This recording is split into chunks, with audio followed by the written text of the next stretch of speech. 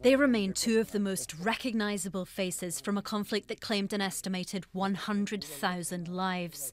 Both Ratko Mladic and Radovan Karadzic are accused of being responsible for this, the worst atrocity committed in Europe since the Second World War.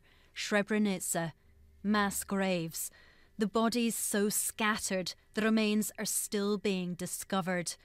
Both men deny ordering, instigating or overseeing the murder of more than 8,000 Muslims. The former political leader of the Bosnian Serbs believes this ex-military commander can provide vital evidence in his defence. This is a copy of the document signed by Radovan Karadzic, which contains the questions he plans to ask Ratko Mladic in court. There are 6 of them altogether. They include: did you ever inform me that prisoners from Srebrenica would be, were being, or had been executed? And did we have any agreement or understanding that the citizens of Sarajevo would be subjected to terror by shelling and sniping? Radovan Karadzic will be hoping the answers demonstrate that whatever happened on the ground in Bosnia in the early 1990s, the orders to commit the crimes did not come from him.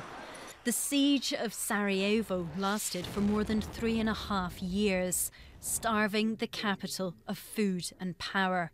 Ratko Mladic was the general in charge of these troops. His trial is being conducted simultaneously at the ICTY.